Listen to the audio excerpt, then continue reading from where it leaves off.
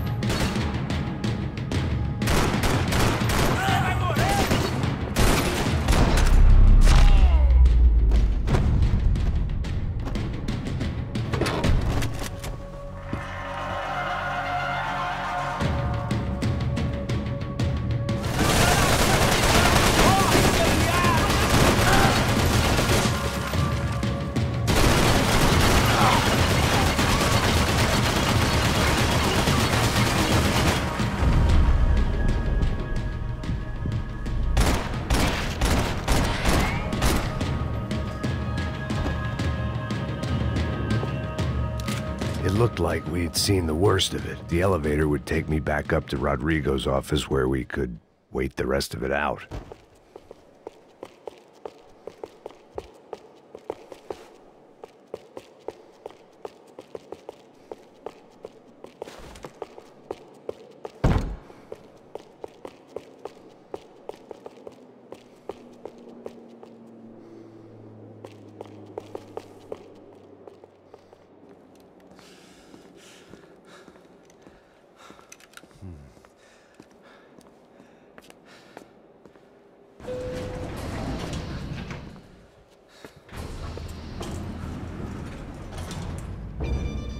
I didn't know what the hell I was gonna find up there, but I sensed it wasn't gonna be a stripper bursting out of a cake.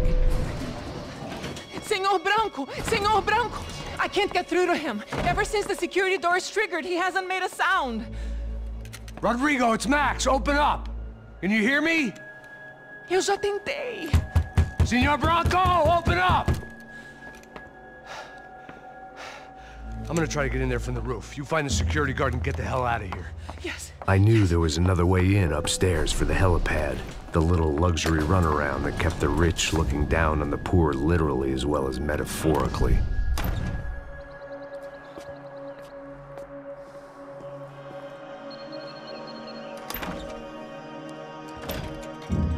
Rodrigo!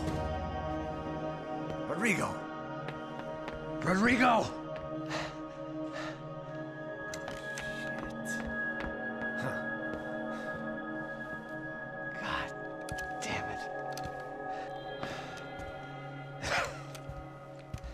Of course, he was dead. Clean, one shot, a professional job.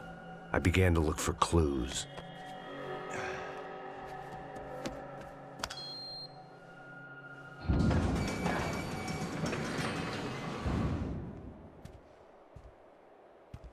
I couldn't get playback on one of the cameras and it looked like the disc was missing. Someone in this building was trying to keep things low-key. But then why had everyone else come driving through the goddamn wall?